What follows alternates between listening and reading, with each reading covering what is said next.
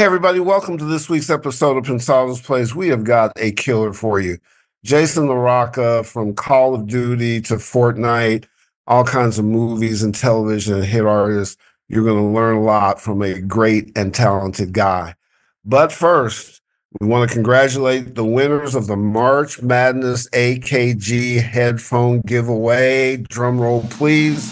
They are Beth Carr from Canton, Ohio, Dylan Kirk from St. Louis, Missouri, and Katrina Napier from Mesa, Arizona. Congratulations and shout outs to our fabulous partners at JBL and AKG. Wear them in good stuff and make great music. Another shout out that you need to know about, Dave Pensado and our technical crew love Baby Audio. They love Baby Audio, and Baby Audio is going to love you back. And here's how. They're offering a discount code for 15% off of any of their products as long as you use the code Pensado. I'm telling you, forget me telling you, Dave is telling you, and our team is telling you, get Baby Audio stuff. So good stuff. Congratulations to the winners. Great discounts on Baby Audio. And now an even greater conversation with a phenomenal talent. Enjoy our discussion with Jason LaRocca. Jason. Hi, guys. Thanks for having me, guys. Yeah. Oh, man. It's so interesting to read up the viability of all the things you do is nuts. Mixing, recording artists, that's crazy. Doing gaming, and not just any gaming, like Fortnite and Call. I'm literally replaying Call of Duty Black Ops right now just to get away from what I do for a living. I'm like, wait, I'm not getting away from what I do for a living. Grammy nominations, so but part of what I think is fascinating is because your history is rooted in punk. Sure. Right? You went out and did punk stuff. And I find that people with that disposition, they don't look to play inside the rules. Sure. They're going to find a way. Was that part of the underpinning of how you approached and got to this point? You know, it's really just, it's rooted mostly just in enthusiasm of music, you know, and I think, you know, for me, it wasn't enough just to enjoy listening to music, but I enthralled myself in wanting to become a performer and actually go out and see the world as a performer and just, you know, understand music from every single angle that it possibly could. Punk was just kind of what, you know, I ended up, you know, doing because, you know, growing up in LA and, you know, gravitating toward, I was a skateboarder. So it was like that, it was just second nature, you know? Yeah. Getting into punk rock and that sort of thing. So it was just what was part of growing up. And, you know, but everything was exciting to me. Film music was exciting to me too, though I didn't really know really much about it. I just knew that I liked it. But it was like the culture growing up in LA was just, you know, it was like punk rock and playing shows was like the thing to do, you know. We didn't have iPhones yet, you know. Do you still have that video of you holding your kid like this and you're playing? I do. I was just reminiscing about that the other day, actually. He stepped on the guitar pick and started picking the guitar with his little kid's head. Yeah, it was pretty funny. My son, who was, I think he was 4 at the time, he was on the stage and he came up to me just like begging for me to hold him, but of course I was in the middle of a guitar solo, so I actually managed to somehow not screw it up. I held him in one arm and played the solo in the other arm, and the solo was good. Somebody caught it on tape, and then it you know, they sent it to me, and of course I posted it. It went viral. It was fantastic. It's a great video. Of course, that's fabulous.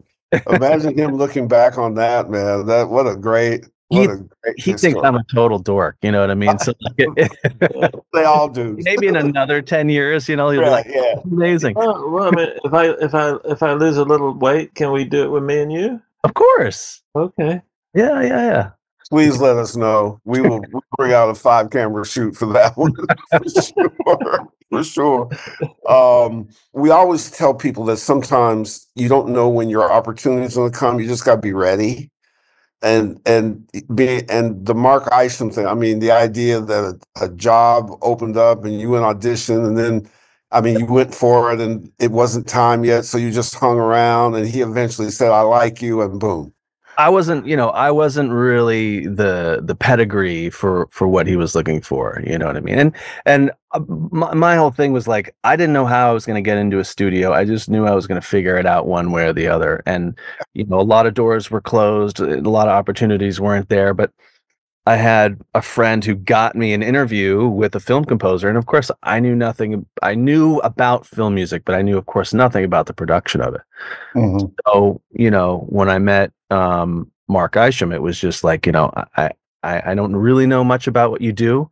I just know that, as a sort of DIY kid who's built his own little home studio at his parents' house and records punk bands, maybe there's some use you have for me here, but I don't know.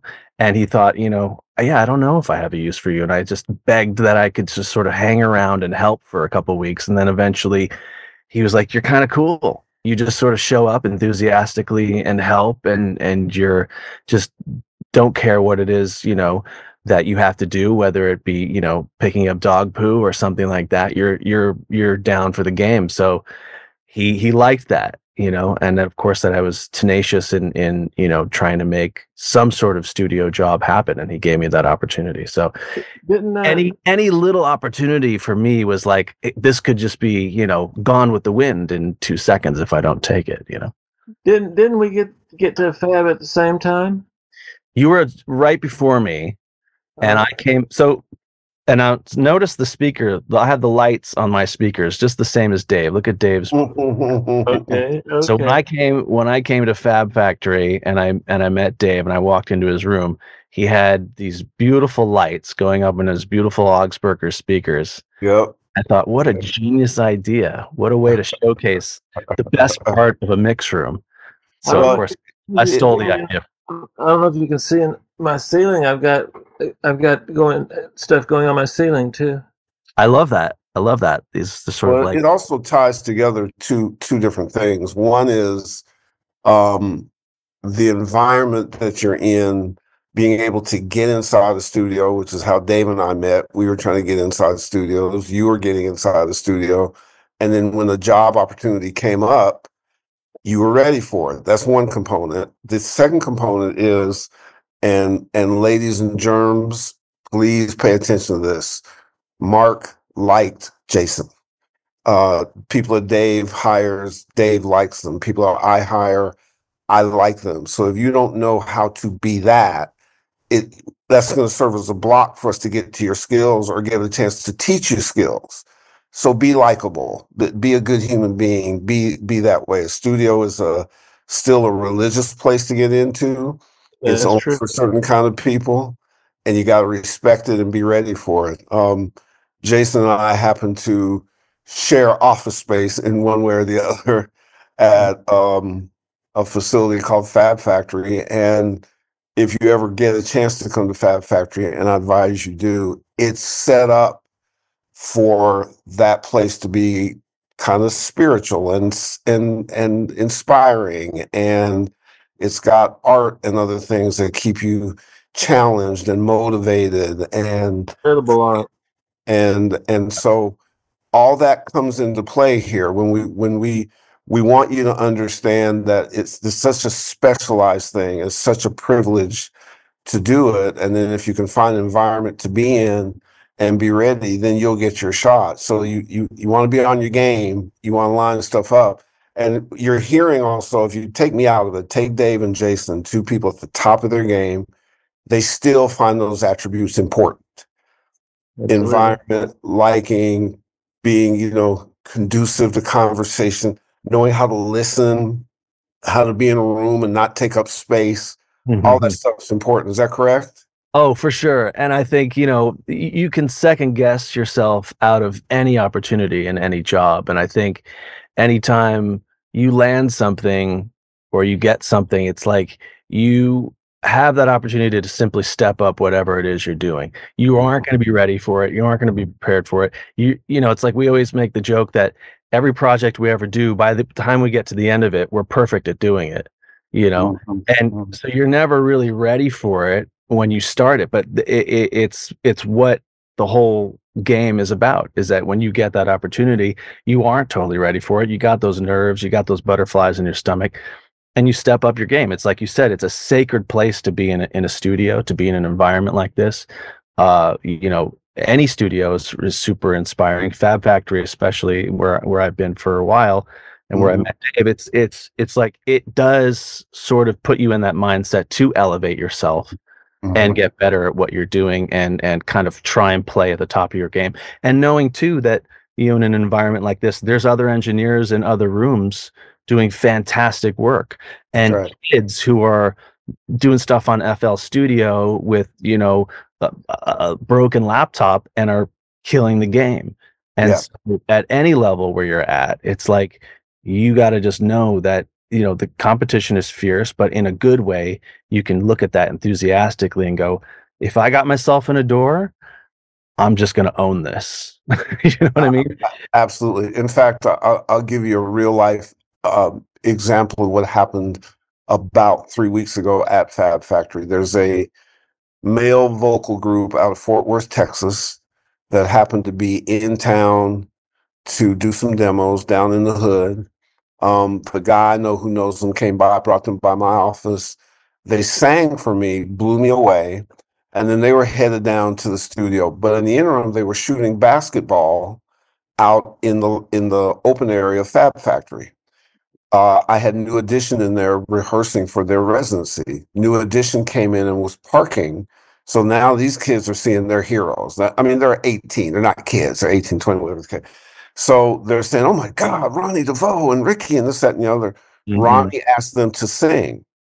They sang for Ronnie. He jumped out of his car. He went in and got the brass of New Edition. They came out. They sang for them. The brass from New Edition stopped New Edition's rehearsal, took them inside in front of the mirrors, and had them rehearse right there and said, we want you to do our Las Vegas residency. We're blown away. You're like the New Edition. Yeah. These kids' lives changed in about 20 minutes because of the environment. Wow. Literally, I have a tape of it. It is stunning to watch. It's stunning to watch New Edition's reaction. Now you can imagine every male vocal group that's a kid has sung for them or sent a demo or whatever. And I will say this too, their Svengali, Brooke Payne, who's legendary, I booked the room for them. He wouldn't even allow me in the room where the mirrors were. Yeah. Like he runs it that way. And for him to stop rehearsal, put those kids in and tell them, you have an opportunity to go be great. And I want to talk to you about. So I'm just saying, sometimes when the opportunity comes up, that's no different than Mark Isham saying he likes you. It's no different than Dave and I meeting the Skip Sailors, and here we are. Stuff happens. It really comes down to enthusiasm, I feel like. I think if you've got an attitude where you're just so in love with something, you sort of, you put that there, that it's going to happen, and you manifest it to some degree. If you really do think positively about that, and these kinds of opportunities will present themselves. And for me, it was a very slow grow. My opportunities in my life and in my career have been very slow, progression. It was never just this.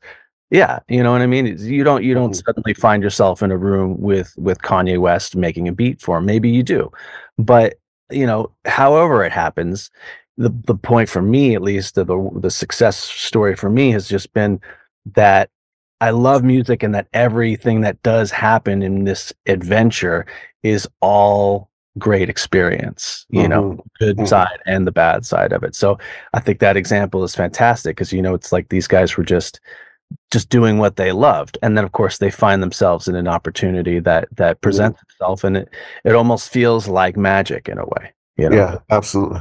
Yeah. How do you stay so damn creative, like while working on so many multiple projects? Come on, man.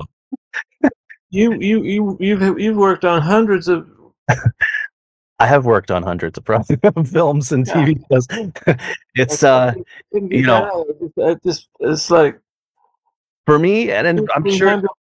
I mean, it's the same thing for you, Dave. I've looked at your list. It's like the amount of singles that you work on, the amount of records that you work on in a year. It's astounding when you look at somebody who finds a real pleasure in in the game of it. But I have popped into Jason's room, and the rumor around Fab Factory is Jason just lives there. Now, I've seen his wife's Porsche, so that's not true. Um, but what he does do that I've seen, Jason's a very active guy about what he does. You know, whatever it is, he's moving around. He's got people coming through. You see stuff. There's an energy that comes, I think, from the enthusiasm. Oh, thanks, man. Yeah, And then when you see the work, you know, we saw something that, you know, special effects weren't in yet and so on and so forth. And I brought a friend of mine through to see, and you just go, man, this is craftsmanship at another level. Now, my only addiction is Call of Duty once a year, where I turn into an 11-year-old. Oh, thanks. And I'm so childish about it. I won't multiplayer because I don't want the young kids to cuss me out because I missed a shot. So it's just me by myself like a crackhead. But one of the differences is, in the early days, you had certain controls over the audio you could do. Now you damn near can mix the audio if you're a player. Sure. You can move this up. You can. There's so many controls, so you can have your own audio experience with the game. It's amazing, man. Well, it's becoming more and more fun to do it. That's why I think it never feels tiresome or feels like it gets old, because, you know, it's actually a really exciting time in audio right now, because what's happening is sort of it's almost like an exponential advancement in what we can do and what we're capable of creating, especially in video games. You know, video games are really just completely fully embracing the idea of 3D audio and immersive experience on headphones and beyond that. And, you know, we're just kind of riding on the coattails of it. You know, it's like when we did, you know, I've just sort of lucked out getting kind of into the video game world. It was by happenstance, really, that I ended up getting even Fortnite. And from there, it's just kind of, it's progressed creatively every time. You know, there's just everyone trying to kind of push the envelope with what the player can do and experience, like you're saying, you know, having control of how real and immersive the experience is, and how fun is that, you know what I mean? And with film media, it's fantastic and tangible, but I almost feel like video games are even more so. Definitely. You know, because you're kind of in your own environment. Like you said, you can kind of make it and adjust it just to how you want, which a theater isn't doing that. It's catering to a large number of people, at least, you know, 100 people or so. Yep. Whereas with the video game, you're very singular in your experience with it, which makes it, you know, very much like reality in a way. And that's really exciting from an audio perspective, because that's how I mix a lot of the time. I'm mixing by myself. I'm mixing alone. So I can mix very much like the audience of a video game in terms of how it's experienced. And as they merge, I recently, you know, whatever kind of news junkie I am, I watched some footage of, I think, the Israeli-Gaza conflict and just some combatants, and it looked no different than my Call of Duty game. I could tell that there wasn't a difference. It was so lifelike. Yep. And so when you see where the technology is merging, where, you know, I recently was in Las Vegas and looked at a virtual reality screen that it's a company called View, and they're partnered with the NFL. And I watched a car chase scene with Nicolas Cage that was just careening around, and nobody moved. We were in front of that screen, and the technology merged it so that you think this is going on, because the camera is putting something together, and it takes away your post, and you do it in pre, and it was just mind-boggling. And so when I think about, as guys like you then connect the audio components to that, and being unleashed with technology, it's great now. Where is it going?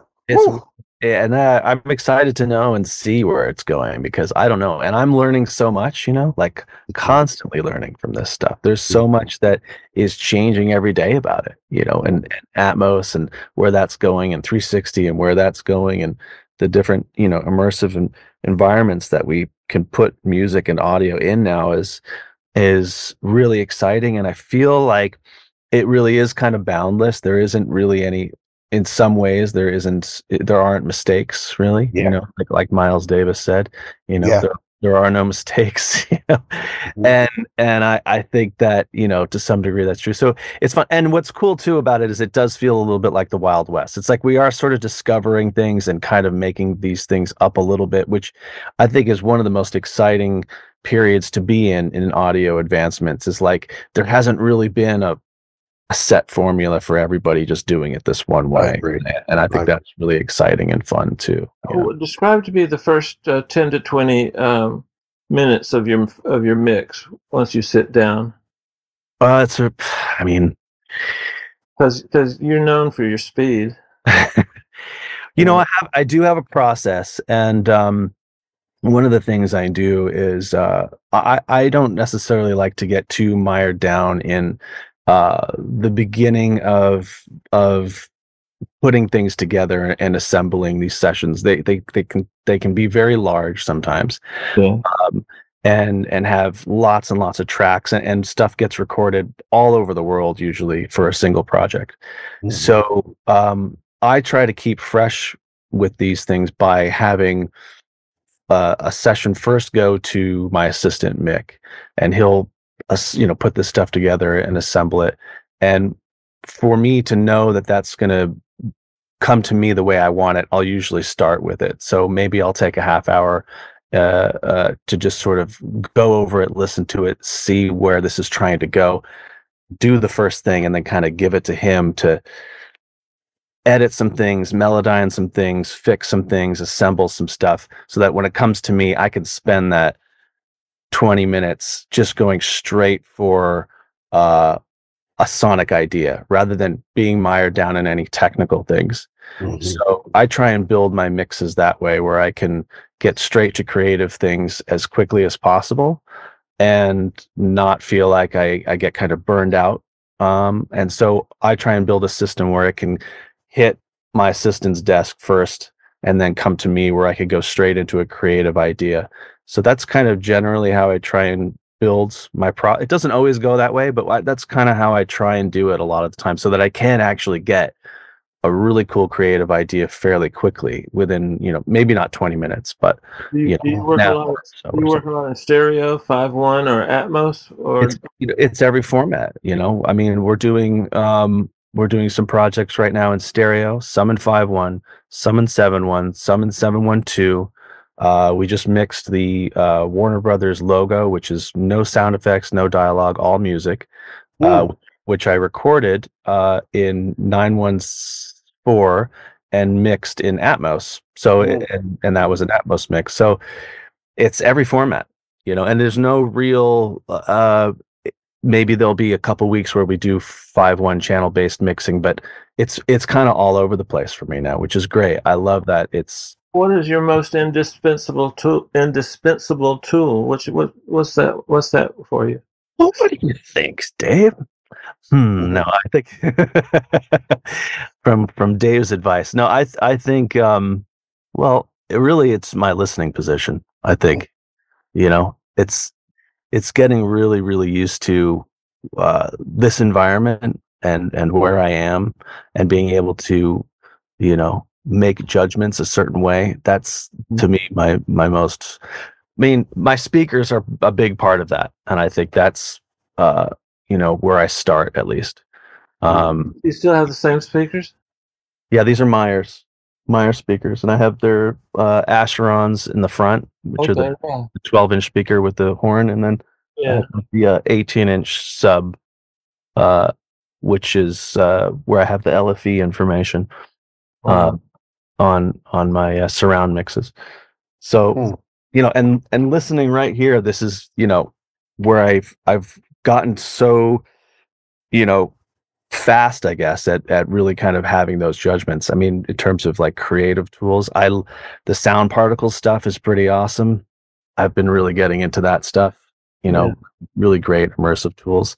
But yeah, I'd say my speakers in my listening position are really what kind of make me know where to go in terms of my second step. My first step is just listen to it. Are you a big plug-in guy? What again? Yeah. Yeah. I'm always hitting up Dave, just like, hey, Dave. Cool. What's new? We have a few things for you, which we'll talk about off camera. So, I love plugins.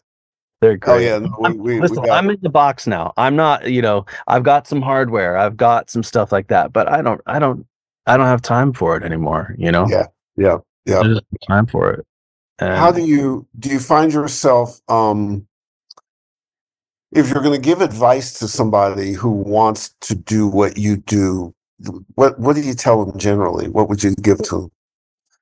Well, I think it's like you just have to kind of become indispensable in some way, and even if it's a small thing, because to start, you might not be, the guy who's the only one who can fix a console or something like that. But even if it's like, when I first started out interning, actually one of the first things I got really good at was making a latte, and I was so good at it. I was better at, most of the clients who I was giving them to, and actually was, one of my first kind of like indispensable, techniques or whatever. And so sometimes it's like that. It's just whatever simple thing you can be good at that can be really useful to somebody. And then they kind of feel like, if it's somebody you're trying to work with, they go, oh, that guy's pretty cool. He's really good at making a coffee, or he's really good at, showing me what the new cool little plugins are around town, or free plugins or something like that. It's like little things like that, I think, are really fun. It's what starts conversations. It's what kind of makes people feel like they want to be around you, And it's stuff you can do. Like again, you might not have to fix the console, but you might just be the person somebody trusts to go do something, and you build on that, and you build on that, and you grow. I think you can't predict what people are going to want and like. So I think if you're like trying too hard, it doesn't really work. Yeah, I agree. I agree. If you're just kind of if you're sort of showing obviously that you're enthusiastic about something, but kind of looking and observing where something might be valuable to somebody, and kind of honing in on that and becoming good at it. To me, those are the kinds of things that I see people notice. You know what I mean? Like if there's somebody in a studio who has, a particular skill, and, they exploit that to some degree to become valuable to other people, that's kind of, I think, listen, in film scoring and video game music and stuff like that, being able to read music is a really valuable thing. At least for me, because I can read it, but I'm not that great at it. But my assistants are incredible at it, and that's something that I found really valuable when I hired them. So Mick's a bad boy. No, I mean, Mick's an expert at orchestration. He studied at Berkeley, and he's he's indispensable in that regard, because he finds problems in recorded music that I would not have otherwise even noticed were issues, and he knows exactly how to edit them from other parts of the score and bring them. These are insane things that are great to have. Say hello to Mick for me. I will, Dave. Yeah, he's a child of studio. Perfect example. He was an intern here at Fab Factory, and I saw how talented he was and how valuable he was, and I said, come with me. We made it a little hard on him, so apologize for that. No, Max on our team, same way.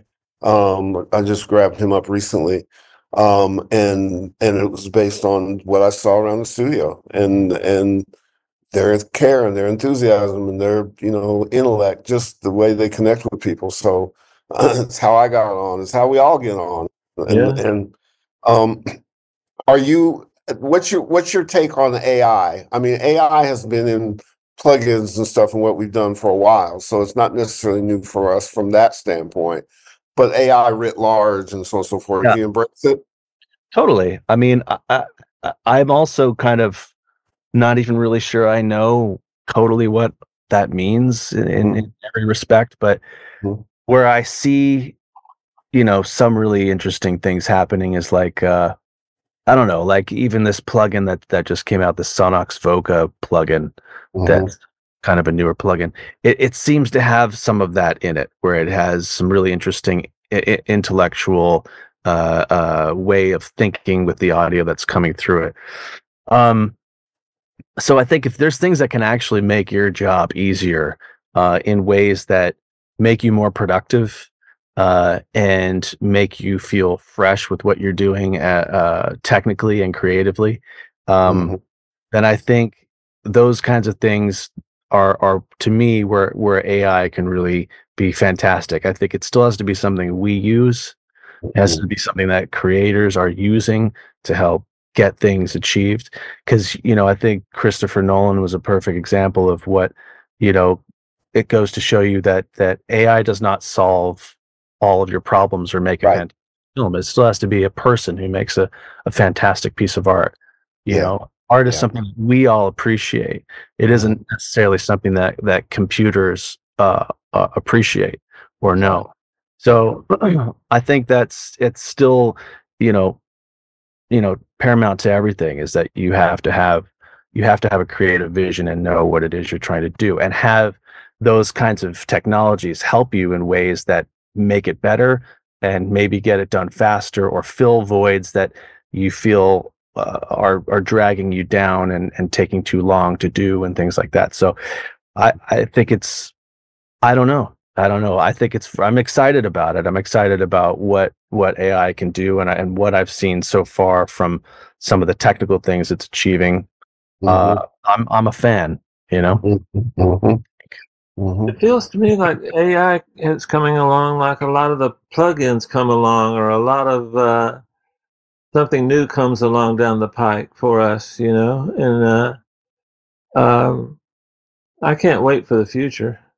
Well, I think Sound Particles I mentioned before it's a sort of a plug-in company that I think seems to be embracing some of that, where they have these really cool technologies that allow you to take, for instance, like a kernel of a crowd of people in a stadium of maybe 100 people, and multiply that around to make it seem like there were 100,000 people in a stadium when really you only recorded 100.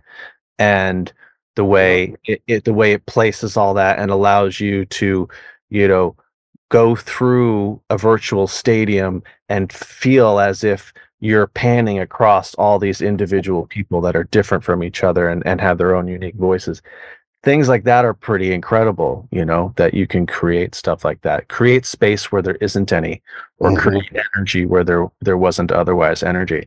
I think that stuff is pretty cool. What could be done with it? I have no idea. I haven't necessarily used that type of technology, but I'm excited to kind of figure out how the hell I could use it in my workflow and make it better.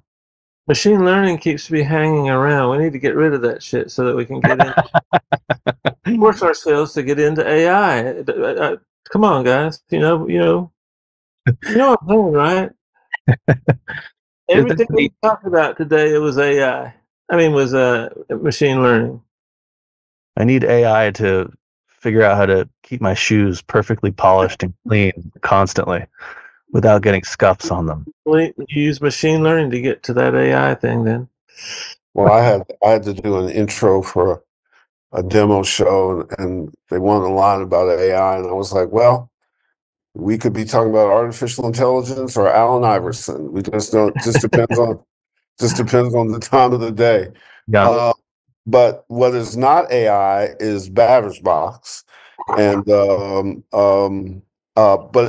it also speaks to a point about AI, which is there's got to be a human somewhere in the mix. Just like Dave teeing these things up, computers can't cry, and so that makes what we do indispensable, to use another word from the broadcast. So Dave, tee up batter's box. He is a he can hit switch hands. He can go left and right. So bring it. Yeah. Let's start off with lyrics. That's it, huh? Lyrics. Lyrics. I don't know. Bjork. I'd say Bjork. Major key or minor key? Major. Yeah, major key. Why not? Okay, I like minor.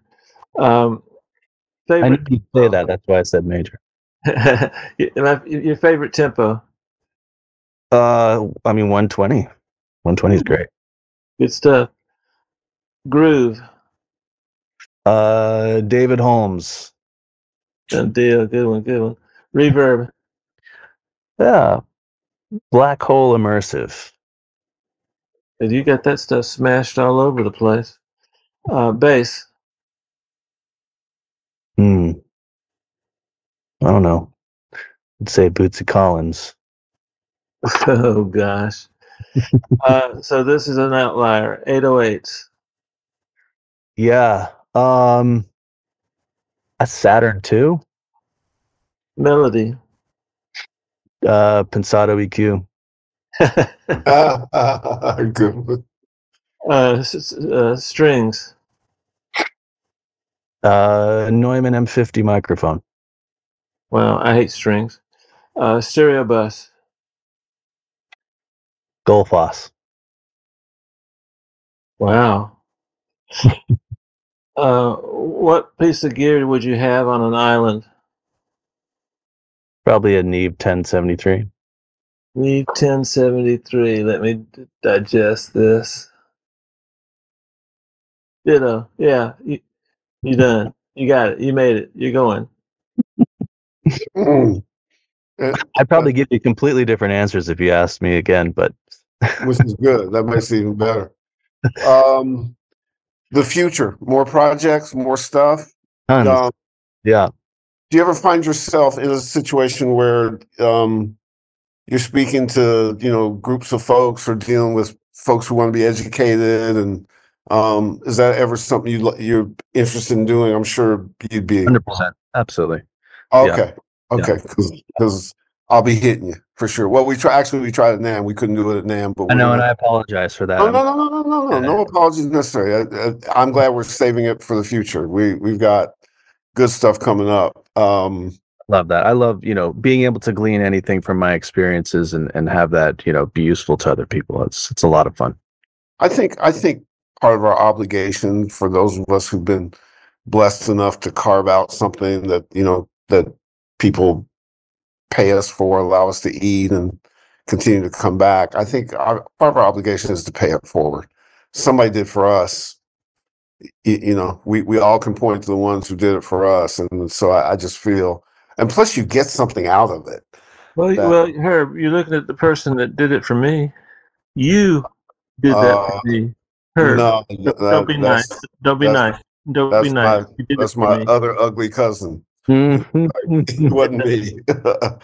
We all did it for each other. What Dave's not telling you is how many times when I was down, I went to Dave, and he always, without fail, picked me up. So that's what we do for each other. Jason, you're a fave.